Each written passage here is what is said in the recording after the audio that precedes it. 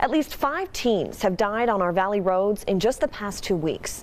8 News Now reporter Joshua Piguero caught up with driving instructors working to keep teens safe by teaching them defensive driving skills at the Las Vegas Motor Speedway. This is a safe place where cars can screech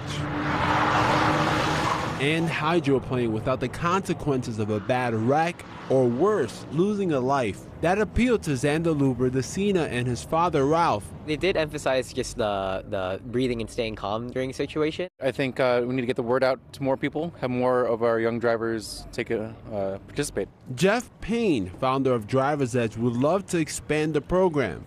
He says he had around 800 kids on a waiting list for this weekend's sessions. Everyone thinks they're a good driver. No one, I think, takes it as seriously as they should because a vehicle is a weapon, and we kill, over 40,000 people a year in car crashes. Driver's Edge, now in his 22nd year, seems more important than before. Just on Saturday, 2 teens were killed in a 4-car wreck on Pecos and Hacienda, making them the 36th and 37th traffic-related death in Metro's jurisdiction so far this year. And if you look at this scene, it's utter devastation.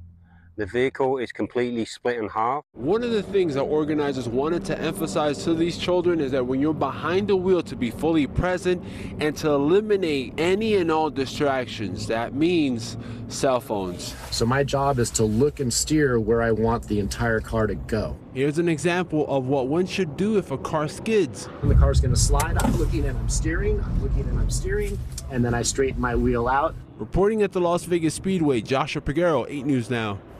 Driver's Edge will return on April 5th. If you missed it this weekend, you can find a link to register on our website, 8newsnow.com.